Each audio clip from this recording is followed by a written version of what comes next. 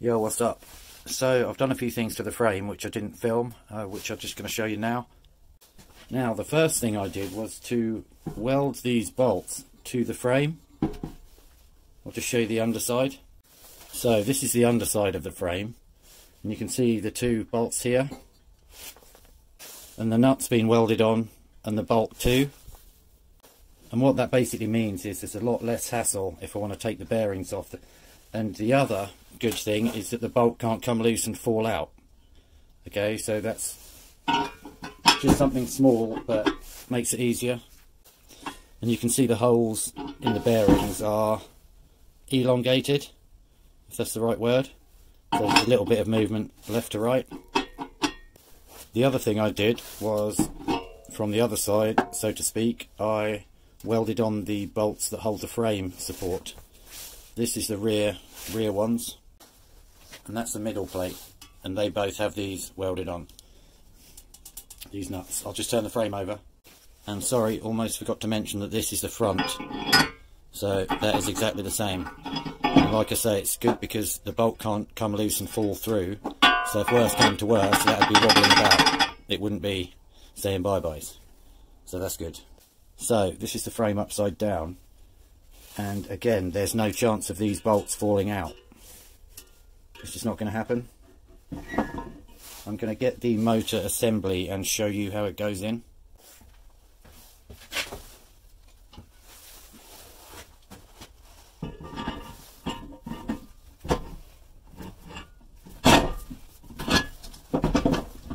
The camera may wobble. Hey, that wasn't too bad.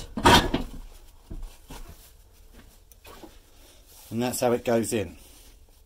Okay, but because I've only got one nut on, I'm going to need a very thin spanner to be able to adjust it.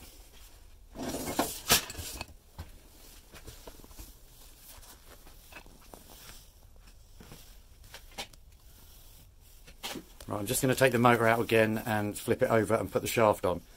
I can't put them both on at the same time because I haven't got the tower pipe in there, which is going to go in here.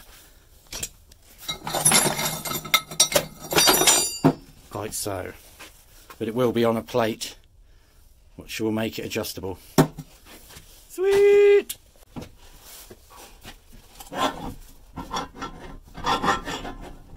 Oh, my gloves keep getting stuck in the bolt holes. Yay! So now I'm going to put the shaft on.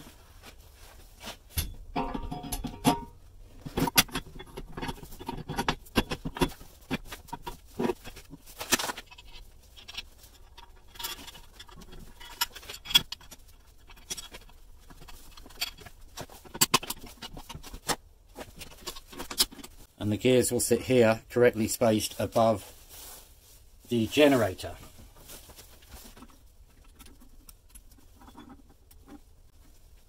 Worth noting that these bearings are a different thickness to the ones I used in the generator, so therefore we'll have to manually space it out.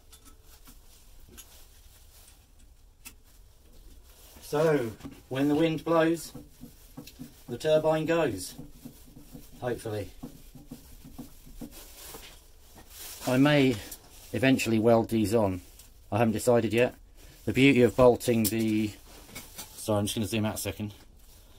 The beauty of bolting the brackets on, not the brackets, the bearings, is that if you decide to give up on this project, then you just take them off. The other good thing about it is I can take all three off and lift the shaft out all in one go if I want to. So yeah, they're basically the things I did today. I'll concentrate on having a bit of a tidy up and getting everything sorted. I've got a list here of what I've got to do, so I just want to go through that. So here's the to-do list. I've got to attach the tower pipe to a plate, which will then fit on there, opposite end of the gears.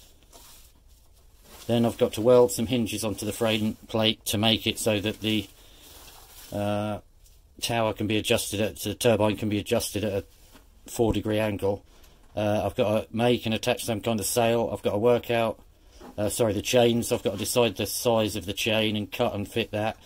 The motor assembly, I've got to drill holes in shaft either end for the collars to fit into. I've got to skim the stators with a grinder which is something you do to reduce cogging. I've got to drill holes in the stator collars for the same thing to fit in the shaft, and I've got to tidy up the wiring. The blade hubs, I'm still waiting for the discs to arrive, so I can't do anything there. Rotors, I need to weld the bearings, etc. again a little bit and while it's inside the shaft. Then I've got to try and sort out the slight wobble. Now, about what ways to potentially, to run this. And so I've tried to do some drawings of the potential different ways. This, what you see here, is at the top of the turbine. So the two stators, each 3 phases coming out to their own rectifier and going down the pipe, 2 separate DC cables. Then we have this option here, and again I don't know if this is going to work. So these are the stators. So you've got phase 1 out of each stator joins onto a connector on the rectifier, phase 2 and phase 3. So they're joined up to the rectifier, and then you'll theoretically have one DC output down the pipe.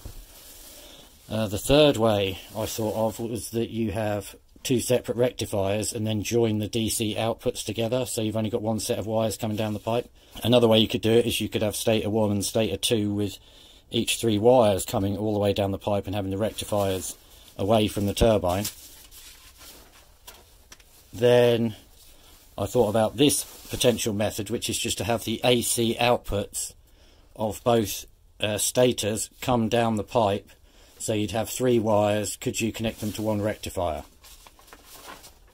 Also been thinking about how to load the turbine, because you can't have it whizzing around on its own all day, can you? And this is the first idea I've come up with. There'll probably be more. This is quite simple. Let's say we've got the rectifiers at the top of the turbine, okay, which is unusual, but that's what I've done on my other turbine. Then you would basically have the DC come off the first rectifier to a watt meter, and then to a PWM motor controller, which I've referred to as power adjuster because I've forgotten what it was called at the time, and then a 300 watt 24 valve dump loads. That means for each motor we could set how much power the dump load is going to use, and the good thing is we'll have a record of it because we've got 2 meters.